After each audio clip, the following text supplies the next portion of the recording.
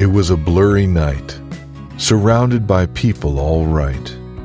Me being the outcast just fine, staring at the usual faces all this time, not knowing how I ended up here, all just fine.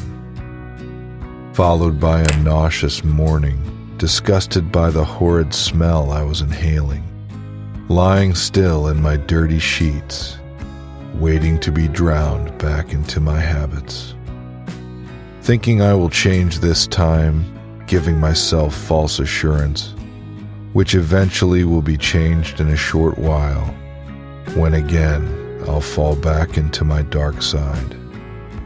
Our presence seems rotten to everyone around, like a broken bottle of beer on the ground, failing to hear our hearts wailing out as we struggle to fight our way back to the light. Desires, they say, a strong emotion, a feeling to do something unconditionally, until your body feels numb and the inner pain phases out. That's how it feels every moment, yet we can't control its motion. It provides us with temporary relief, followed by regret and grief.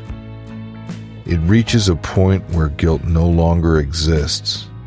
A power stronger than us lingers over us, battling its way through our brains, making us lose each one. We fall back every day and promise to get back up the next.